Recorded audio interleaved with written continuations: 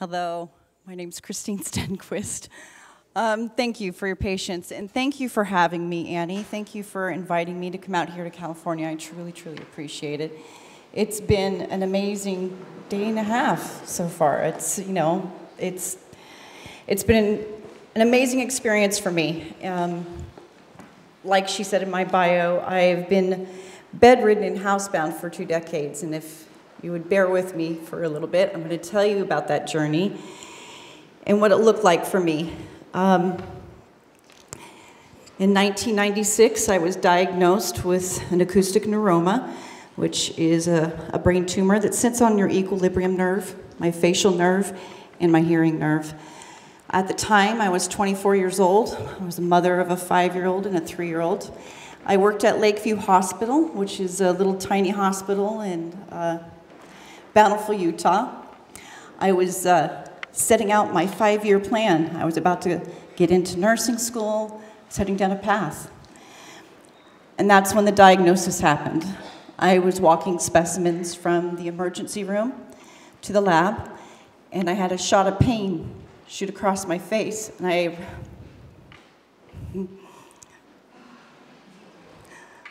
I called out to a colleague, and I passed out.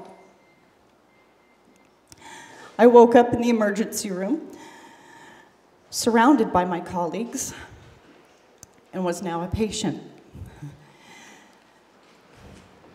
During the course of testing, they discovered what kind of tumor it was, and the location of the tumor was close enough to my brainstem that they felt surgery was important.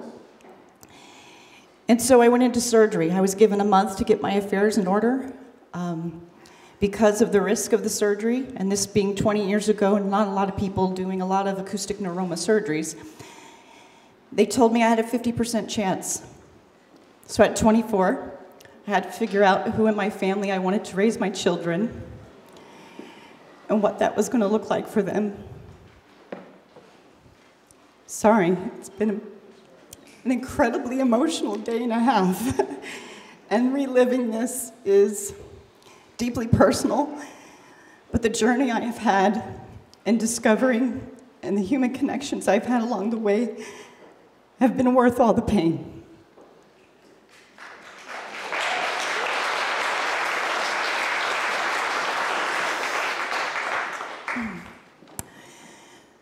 The night of surgery, I didn't sleep. I instead spent what I thought might be my last waking hours on this plane of existence, watching my babies sleep. I went outside and I walked the grounds of my apartment complex and I enjoyed the stars. Because I didn't know if 24 years is all I got.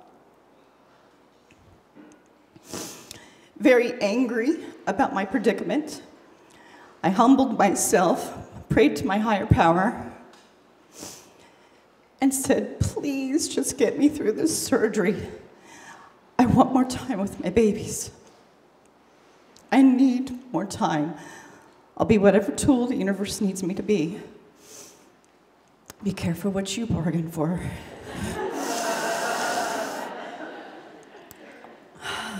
During surgery, they hit a blood vessel.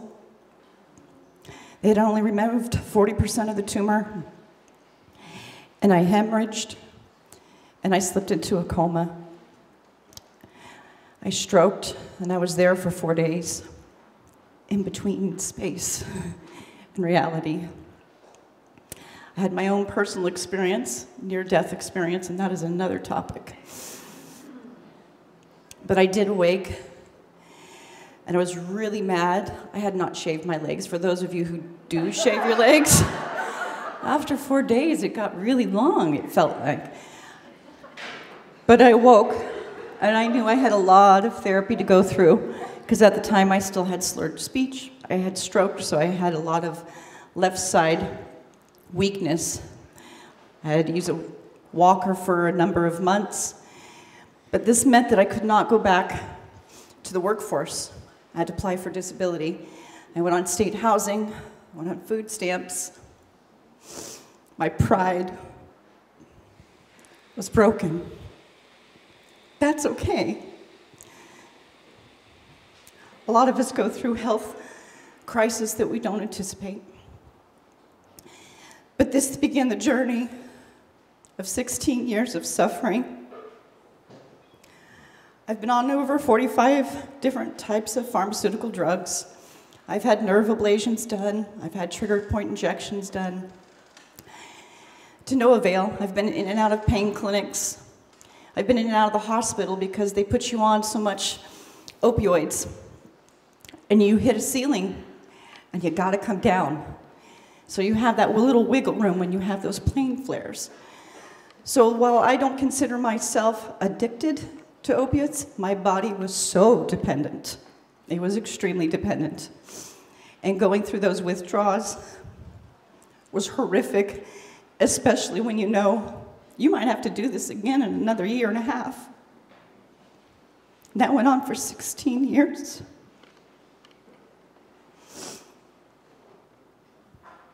It's been a journey. This leads me to 2012 when I hit another pain wall. This one was just too much. At the time, I was on a fentanyl patch. My breakthrough shots were dilaudid. I wasn't eating. They were talking about feeding tubes.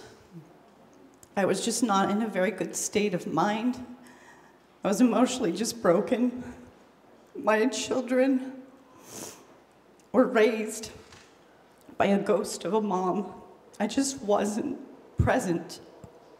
I turned to my physician and I told him, I want to try cannabis to see if I can get my nausea under control so I can take those beautiful pills that you keep giving me. And he said, don't do anything illegal. Let me send you to another pain clinic. He sent me to another pain clinic, and this pain clinic started me on a medication called Marinol, synthetic THC. At first, and I say at first, in the first few days, I got some mild relief, but it didn't take long for those side effects to kick in, and I couldn't do it. So I started learning a little bit more about this Marinol I was on, and it led me down a path on the internet, finding blogs and other patients who said, stay away from that stuff. Whole plant access is what you need. Whole plant access, I don't even know what that means. What is whole plant access to what? What are you talking about? Well, you gotta have all the cannabinoids. What the hell is a cannabinoid? What is, I had to learn a whole new lexicon. There was a whole new world out here about plant therapy that I knew nothing about at all. I wasn't raised around it. Many of you guys might remember in the 80s is when we started to move towards, 80s and 90s, towards pharmaceuticals being advertised on television. That's the generation I grew up in. Healthcare changed drastically when it became marketable. In finding alternatives to this Marinol, discovering cannabis, discovering the history, not only that, when I say history, once I realized that cannabis had all these medicinal properties, I couldn't understand, well, why is it prohibitive then? And that's when you start learning about the history and the drug war, which meant that I needed to have a conversation with somebody. And it had to do with this. What is a weed? I found something that might potentially help me, and I wanted to use it. So I needed to have a conversation with my father, who was an undercover narcotics officer in Miami.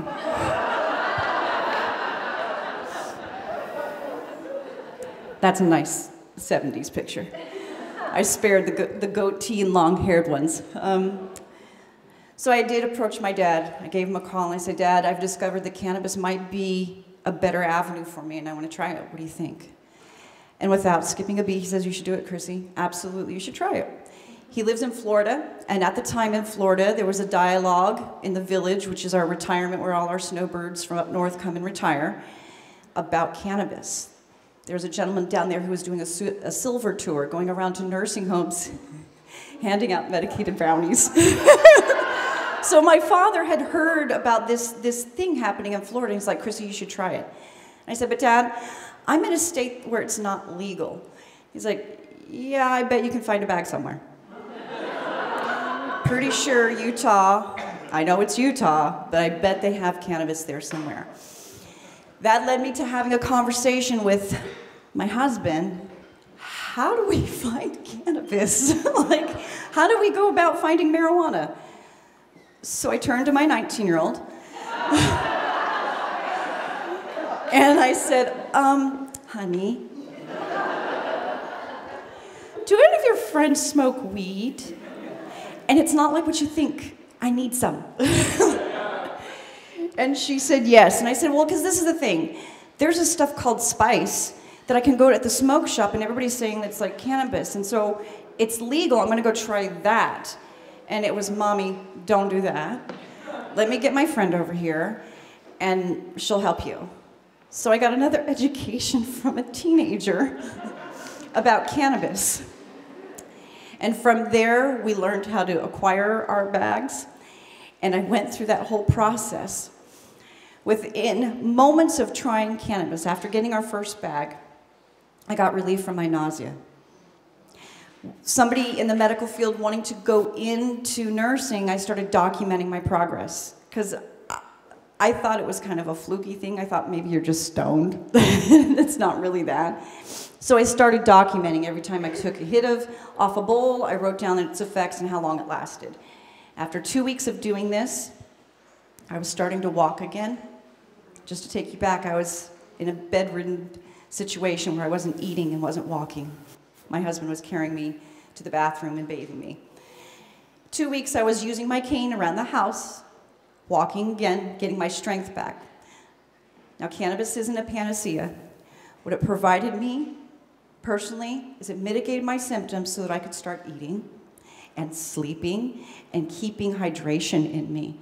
So it aided in a whole body experience. I'm very careful about, in Utah, not saying it's a cure-all. Nobody likes that kind of language, and it's very, I think, not completely truthful about what's going on when you have plant-based medicine involved.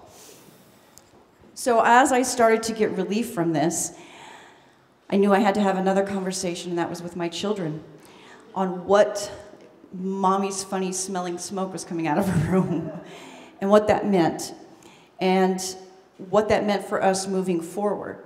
Again, this is 2012, and I cannot remember how many states we had at that time. I think we only had 20 states that had medical cannabis at the time.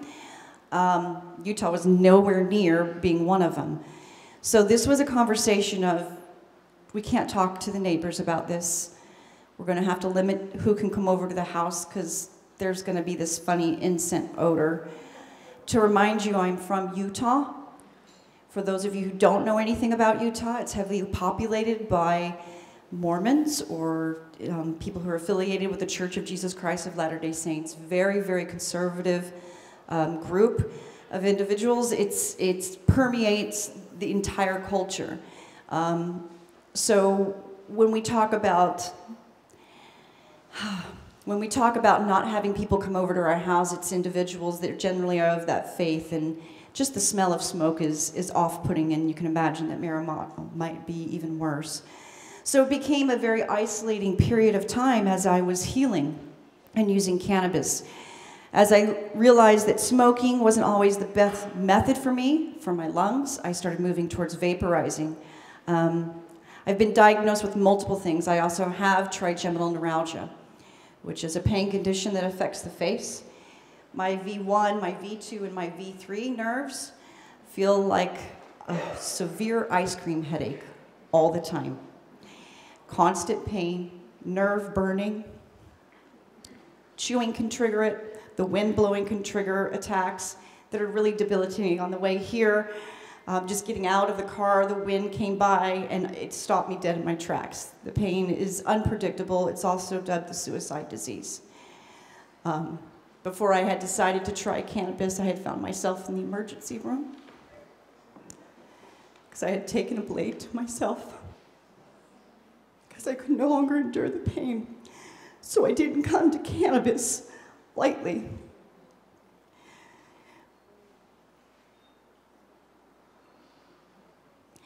Now that I saw that this plant was doing miraculous things for my health, 6 months I started driving hadn't been driving in so long.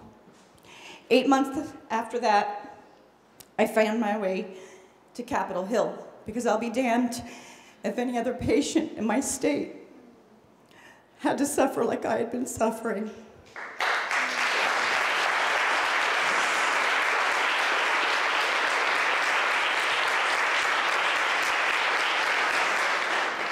Thank you.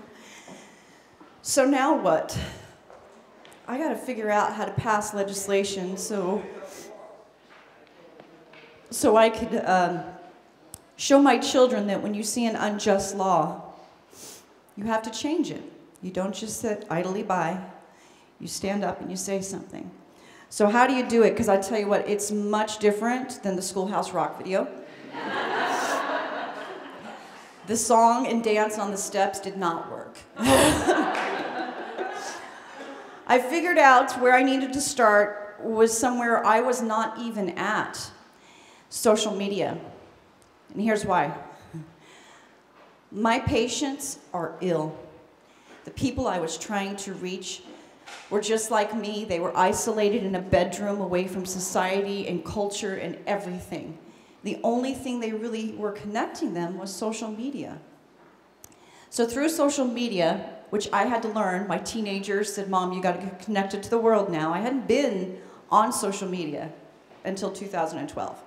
Nothing. MySpace, I didn't have to suffer that. I went right past it. Right past it. Didn't even know what it was. So on Facebook, my son starts teaching me how to find other groups. So I'm going into MS groups, because at one point in time that was a diagnosis.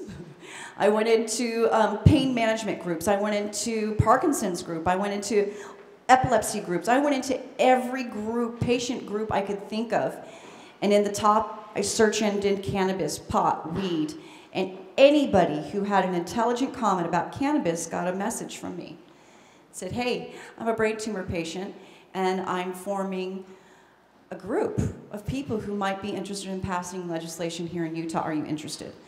Sometimes they said no, sometimes they referred me to somebody, sometimes they said yes. And I started building a coalition of people, dropped them all into a Facebook, stick a label on us, and we started advocating on the Hill. That's the process of what we thought was going to happen.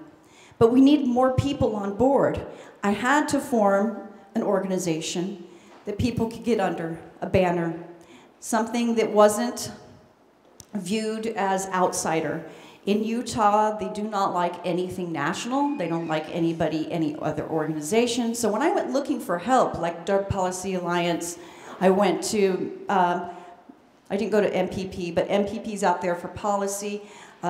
There's all these other different groups. SSDP was, the Students for Sensible Drug Policy were in our state.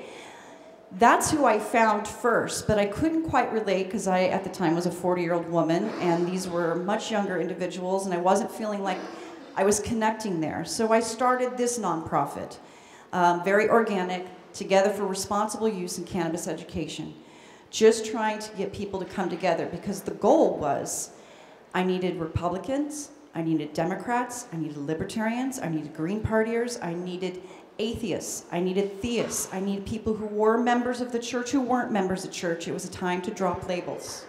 No labels were allowed in my group because we had one goal, one common goal. Let's see if we can get cannabis legislation passed in Utah. And these were the 4 pillars we're going to teach our community about cannabis, because there's a whole deep history about how it became prohibitive. And that's something people needed to understand, that it was politically motivated. It was in our pharmacology in the 1800s, and then got drastically demonized during the 1930s. A lot of people in my world didn't know that. I didn't know that. My father's a narcotics officer. I didn't hear this dialogue. I didn't know this history. So for me, as I pulled patients in, I was curating articles, and there was like mandatory reading, like read this article, read this. And in our community, we educated each other on history, on policy. Nixon came along, and what he did to the drug war, and the racism around that happened. When you start teaching people, when you educate them, a light bulb goes off. they become hungry for more. We started teaching them about science, about Dr. Raphael Mechoulam, and not just him, Ethan Russo. There's so many others. I mean, there's just so much information out there. It just wasn't being pulled together. And we put all that information in how it relates to patients. We've gotten away from plant medicine. We've heard a lot about that tonight and yesterday. And that's what we wanted to get back to, was this is for patients. We need to start thinking along those lines. So we started advocating on the Hill. I'm going to take you through my photo album. I document everything. I am a brain injury patient. I need these moments frozen in time so I don't forget the journey. Because it's been truly, truly amazing. I love the patients that I have found, or rather that found me, because I feel like there is a vortex of energy that's been going in Utah, and we all just sort of found each other at the right time to create such a beautiful movement. So I found, like I told you, Parkinson's patients. I found pain patients, MS patients, mothers, fathers, all kinds of people were coming out of the WordWorks. I was having them come up to the Capitol during the session almost every day. I had some of them up in the gallery. That is the day that we passed out of the Senate. And the Senate president knows that I had been bringing those patients every day, and he allowed us the moment to cheer, which is not really given an opportunity for people to be that vocal. And we yelled, and it's just the most amazing thing, that poor woman up in the corners.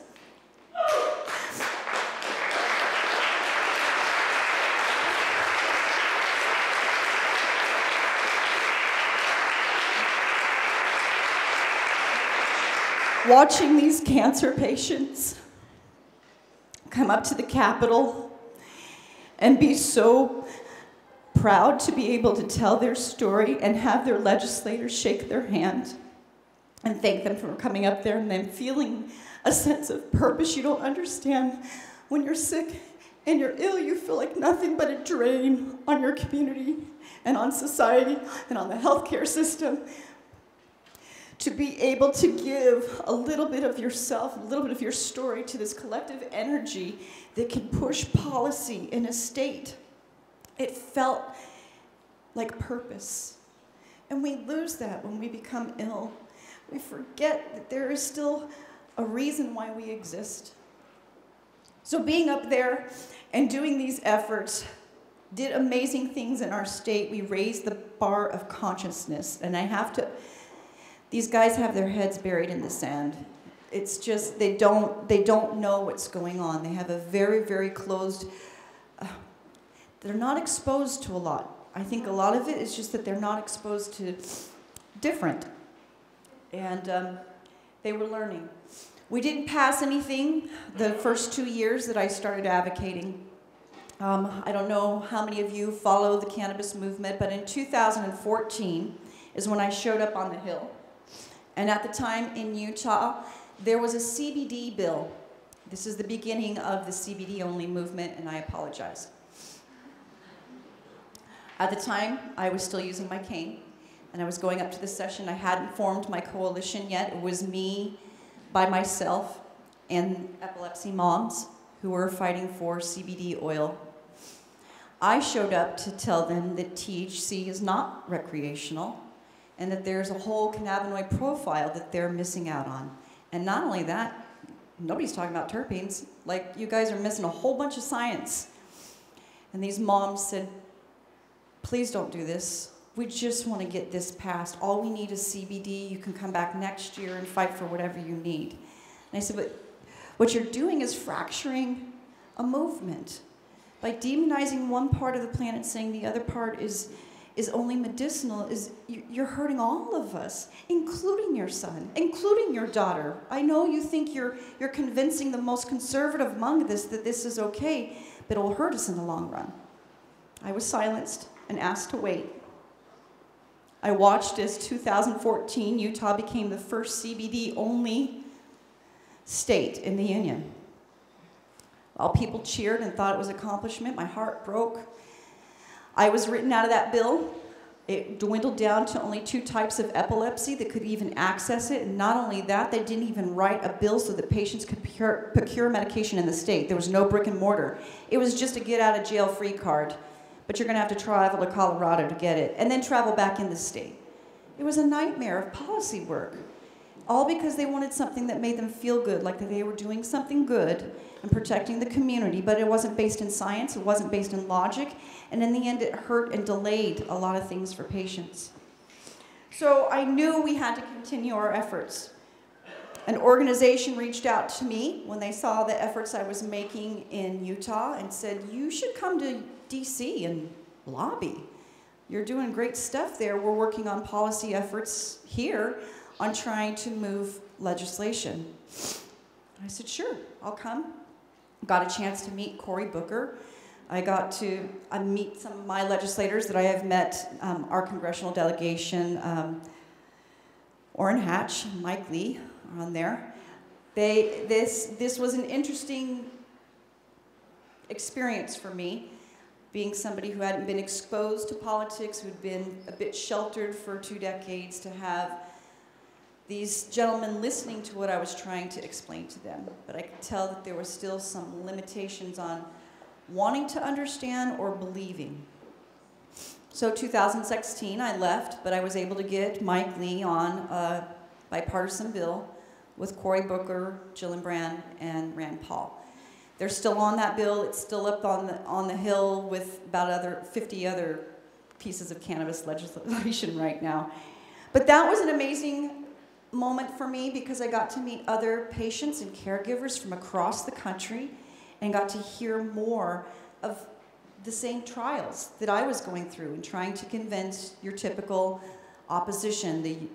For me, it was the Utah Medical Association. Medical associations in other states were pushing back. Law enforcement was always pushing back. And of course, I had the church in my state having to push back.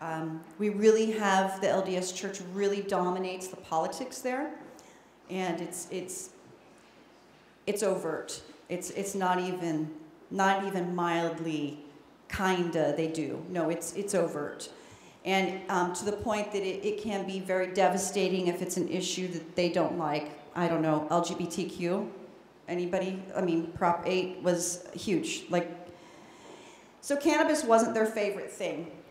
They kept shutting us down legislatively in my state, and I finally decided, well, we're going to have to do a ballot initiative. That's our only solution. So the group of us, with along of some of our allies, we had Libertas Institute, which is a libertarian think tank in Utah. We came together and we formed Utah Patients Coalition, which ran the campaign. It was a group of patients and caregivers, and then it just infected the whole state. So many of us came together. We were polling at 78% in favor of medical cannabis in Utah last year at this time. It was phenomenal. Just to give you some perspective, when I showed up on the scene in 2014, one, I was told it's never going to happen in Utah, and never tell me never. And two, we only were polling at 51% support. To go from 51 to 78 in 3 years was amazing. It was absolutely amazing. That means our messaging was working. It was happening. But we have what we call a weak initiative state, and the process in trying to pass a ballot initiative has some hoops that you have to jump through. We have 29 Senate districts. You need 26 out of the 29. You need 10% of the voters. You need 113,000 signatures across the state. They really put some rigor on us. When we filed, we knew that that was going to be the obstacle. We didn't have a big campaign. When we put it up that we had filed, we had over 2,000 volunteers within 24 hours hit our email. That is phenomenal. Across the state. It was amazing. We have a lot of patients who were supporters, but we weren't going to risk just doing volunteers, though we probably could have done quite a bit. We weren't going to risk patients' health. It was them that were volunteering. They were desperate. We hired a signature gathering service, but we also had incredible volunteers. That's one of our county commissioners. I pulled from everywhere into my group. I have people who are senators, I have people who are commissioners, teachers, firefighters, law enforcement that are part of TRUCE. And what they do within TRUCE is they become their own heroes in their own counties and their own political circles. They're tasked with just having this conversation at the kitchen table at any opportunity. That's all I want, is plant the seed. And then it's your job to nurture it in your garden. I don't need to be the hero of Utah. I just want to teach you how to plant those seeds and why you need to keep planting those seeds. So we have a ton of people across the state who really bought into this initiative. It became the people's initiative. When they found out that the cannabis people were filing, Medicaid expansion called me, said, hey, we're going to file too. And so they filed, Medicaid expansion filed, Better Boundaries filed. We had 4 initiatives last year. That's phenomenal for Utah, for the people to rise up and said, this is what we want. And it all stemmed from our medical cannabis movement. We gave voice to the people becoming empowered. It moved quickly into a very tumultuous campaign. We used some of the LDS Church's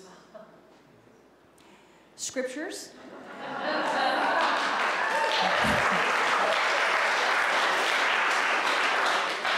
This was done by an anonymous voter. And it caused such controversy, the church was furious. Can you see it? It says, all wholesome herbs God hath ordained of the use of man, for the use of man. This is LDS scripture. It was a reminder, pun intended, of our roots. This is where we needed to go and we needed to penetrate. So, the church got involved. I'm going to take up the question time because you've got to hear the rest of the story. The church was very upset with me that we had gotten to this far, but I knew that we were going to have to fix the policy that was going to be passed that November, last November. So I reached out, asked if they would sit with us. They sat with us. They said, what is it you want if this is going to pass? What do you need from us? And I said, well, policy needs to work, so we need to engage together. They said, no, war's coming, and we're probably going to spend $5 to $10 million to drop Prop 2. We're going to stop it. There was no way they can stop it. It was on the ballot. It was going to be up to the people. So they put out an attack campaign. They pulled a lot of our LDS people away because the church came out against a specific policy. And it's really hard when you deal with people who in their mind are fighting for their salvation and you're putting them against policy. It's a very hard dichotomy for those individuals to deal with, and we lost a lot of people from my group. I lost almost my entire executive board. We were comprised half LDS, half not. That was important to me, that we had that balance. Some of the people in that picture are no longer with our group anymore. The church held a press conference, and what you see right there is us at the press conference. We were being barred for being allowed to attend. They were saying we couldn't come in when they were about to tell the entire state, no, we don't support patients having access through this means. Those were the patients and I being left out. And while we were in the press conference, a mother's holding her child who went into a seizure episode. As the church, law enforcement, the government, and the financial powers in the state stood on a mighty stage filled and told us no. We stood there, and some of us in that picture you can see have our backs turned to those who turned their backs on us. We're a very controlled group. We're not the type that raises hands or shakes fists. We're kind of shaking hands. And this was a powerful movement for us. We tried to be very contained. We kept fighting. We kept winning. More and more people were saying they were going to vote for Prop 2 no matter what. Then there was a talk of a replacement bill coming. Even if Prop 2 passed, the legislative body, the church, said that they were going to come in and undermine our initiative. And they did just that. But before that, we won on election night.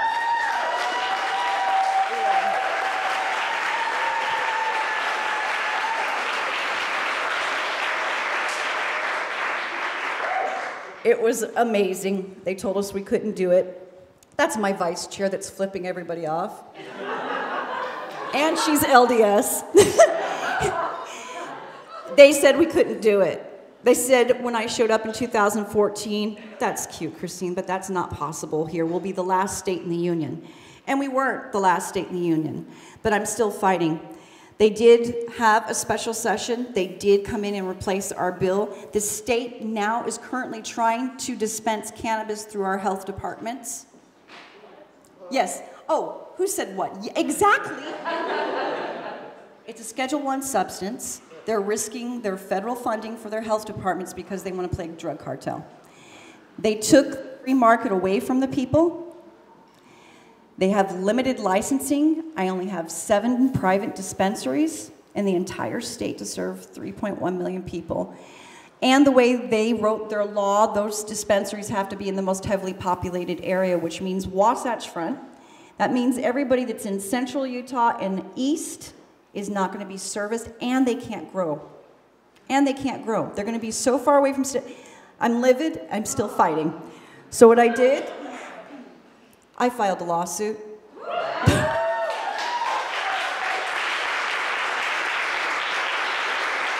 We brought in 78,000 new registered voters to Utah.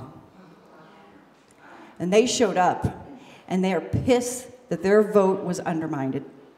And they were very upset. So, who you see behind me, Doug Rice is the president of the Epilepsy Association. That was the patients group that was behind the CBD-only movement.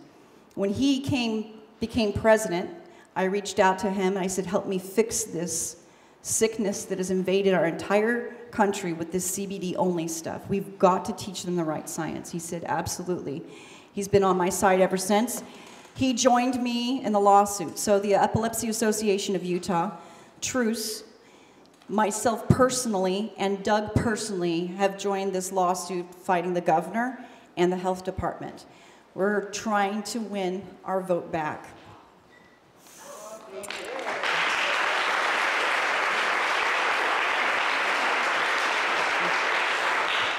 So one thing that I learned through all this process is this: when suffering is the human condition, let compassion be the cure. I taught my state how to be compassionate again. I taught them how to be compassionate again. I have never seen a movement sweep like I saw this one. This crossed barriers. Our country has become so vitriolic in our politics. It's very easy to get caught up in these fringe types of things. But when I was at tabling events and I saw a Democrat and a Republican at the same table gathering signatures and talking to patients about cannabis, it was the most beautiful thing I'd ever seen. We can heal our country again if we have some compassion. Thank you so much for letting me be here today.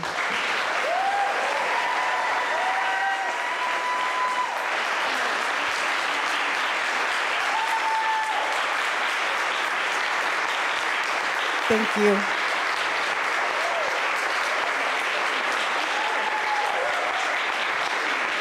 Thank you.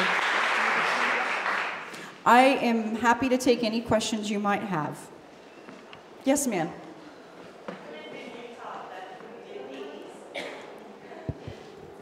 I lived in Utah back in the mid-'80s, and I wasn't a drinker at the time. I did discover alcohol, though, there. And do they still control all of the alcohol sales, and 10% goes directly to education? Mm-hmm. They do. It's called the DABC, the Department of Alcohol Bureau Control. And what they're trying to do with cannabis is effectively the same thing. The state has a central distribution site, and they distribute alcohol to all the liquor stores throughout the state. What they're trying to do with cannabis is effectively the same thing, but they want to use the health departments to do it. The problem is we can't do money transactions. It's still illegal. So we're still same control. Still same control. Any other? Thank you so much. I actually just recently read about you online, and so it's amazing to see you in person and feel your story. I'm wondering what we in California can do. How can we help? always can donate to my nonprofit. TRUCE is doing this lawsuit. We're trying to fund it ourselves. And people don't want to throw money at cannabis. It's a very risky thing. But supporting education groups like myself really help. If you guys are connected to the cannabis community, please come get my card, let's talk. I know that there is education that needs to be done. I am trying and working with the larger medical institutes in Utah to get educated on cannabis. We're talking about throwing a professional cannabis conference. We want to get our doctors, our nurses, our nurse practitioners educated. They've been isolated from this. They need to understand. And honestly, it's not just with Utah. I am getting people in a lot of conservative states who are reaching out to me now saying, please come to my state and teach me. Please come to my state and help me. What I would say to Californians, you guys have been dealing with this issue for a lot of years. Reach out to these conservative states. Follow some of these groups online and extend a helping hand. They may be reluctant at first because they don't know. I was nervous meeting other fellow advocates, especially because they were so much radicaler than I was. But what I'm trying to do with TRUCE, what I'm trying to do is make it normalized for conservatives. I wanted to create an organization that my grandmother could Google and go onto the website and not feel embarrassed or ashamed or anything. That meant a little bit of removing cannabis flowers away from my website because it was still a trigger. The cannabis flower, the cannabis leaf is still viewed as a sign of rebellion. And so for me to get people in my conservative area to understand the message, I had to remove some of the emotionally charged symbols. So getting that out of the way and starting to move into the educating really helped. But honestly, the answer I would say is reach out to those fellow advocates and just offer a helping hand, you know? Please let me give you my card. We need all the help we can get. Thank you so much. We're so glad we invited you to come.